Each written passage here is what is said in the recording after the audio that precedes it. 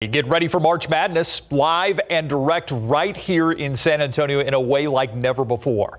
Today, the mayor, along with the NCAA representatives, announced the entire NCAA Division I women's basketball tournament will be hosted in South Texas from the second round on in San Antonio for the first time.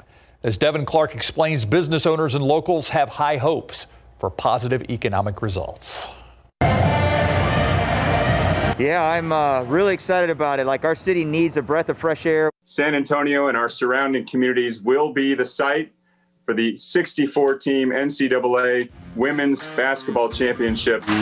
In groundbreaking news, San Antonio is hosting a one-of-a-kind March Madness featuring 63 televised games, and downtown business owners are thrilled by the anticipated economic impact. A little God wink about us getting our lives back to normal.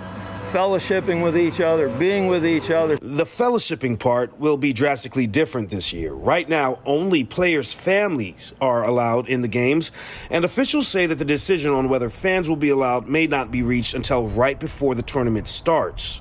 Our number one priority is to provide a safe environment. NCAA players must have 7 consecutive negative tests before coming to town, and they'll travel by private charter.